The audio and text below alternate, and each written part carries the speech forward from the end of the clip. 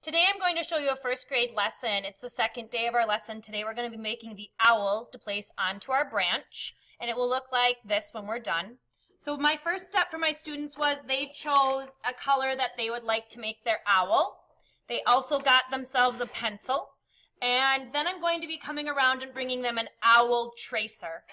With the owl tracer, they'll put it in the middle of their paper and very carefully with their pencil trace around the tracer, remove it, and then they can walk to get scissors and make sure that when they walk with scissors they're going to carry them scissor safety, and then they will carefully cut out around the outside of their owl. And on this side where the pencil lines are is a good side to put my name. So I'm going to put my name right here. I'm actually just going to write example.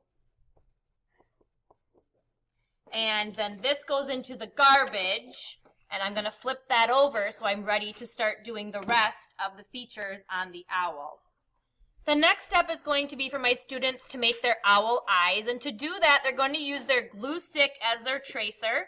So they can just flip the glue stick upside down right on one of the yellow squares, and they go all the way around the glue stick. And then they can do that on the other one, or what they can do is hold them right in the same hand and cut around.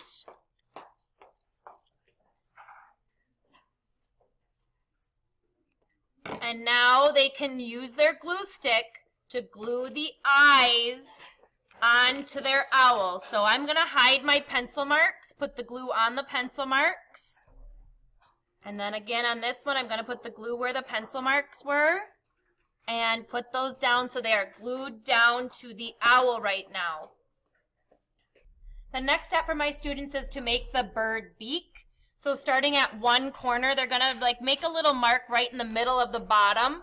So my mark is kind of right there if you can see it.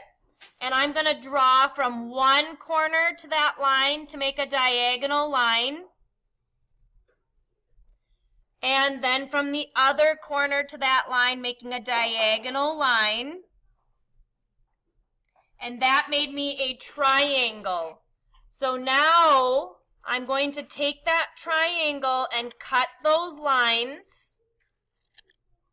And then I'm going to see if it fits. Looks pretty good. Or if I wanted it to be a smaller beak, I could cut it a little bit smaller. It's totally up to the artist. And then again, if I have any pencil lines showing, I'm going to make sure that I cover those pencil lines up.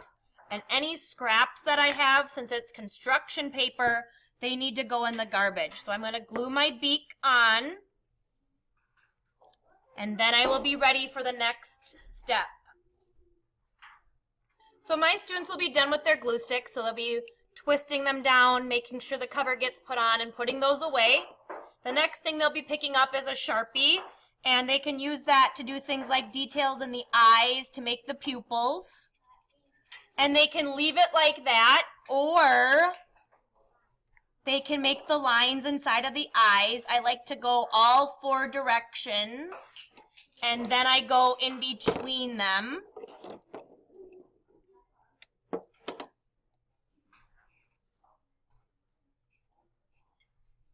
And then in my beak, I like to put two little lines so that the bird can breathe through that beak. And then we're going to work on the feathers. And for the feathers, we're going to do a W, W, W, or a bumpy line all the way across to give it texture. Then I would go down and I would do it again. W, W, W, W, W, W, W, or bump, bump, bump, bump, bump, bump, bump. Another thing that my students can do is that sometimes owls have these like unibrow things in the middle of their foreheads, and they can go ahead and give their owl a unibrow as well. That is totally up to them. So they're now going to use their Sharpie marker to add details. The next thing we're going to do to our owls is add a little bit of color. I've got these special crayons in here called construction paper crayons. They have a black wrapper, And they are specifically made, special made, just to go on construction paper. So you can choose a couple of construction paper crayons, and this one needs to be peeled just a little bit back. So I'm going to peel that away, throwing the wrapper in the garbage. And then I'm going to do a pattern with my feathers. So I'm going to color this one pink, and then this one green, pink,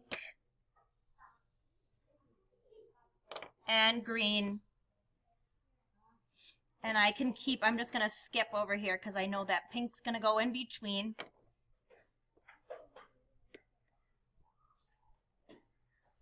And then I can go down and I can choose another pattern. Like I really like this kind of purplish blue.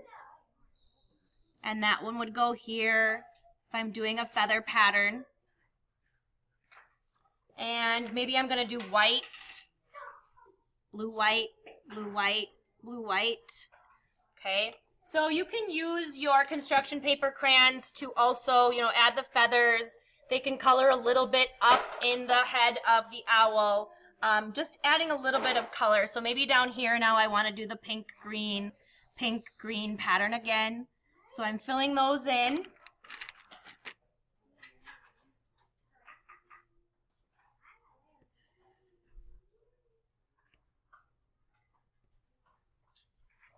Okay, and now my owl would be colored and ready to be done if I wanted to. Or I could add up here, or I could color inside of their ears if I want to.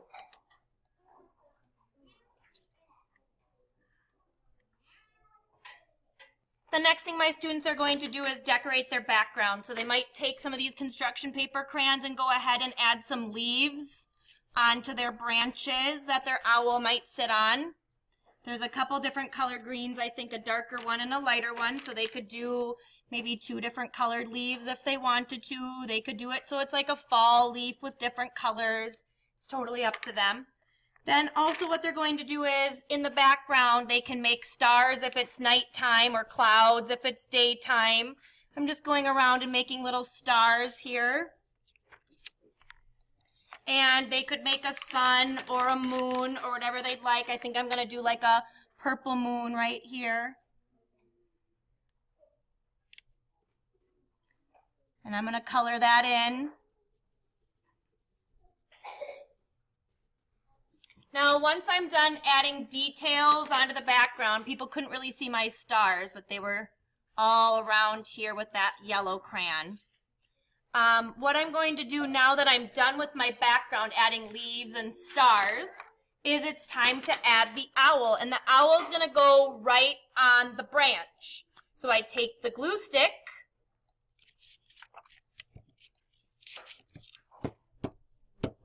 and I glue my owl right down to my branch. And then the very last thing I do is with my Sharpie marker on the branch, I write my name very, very neatly and the year, which is 2017. So on the branch, I wrote my name and a 2017 for the year. This is a first grade lesson, our second day on making owls on branches.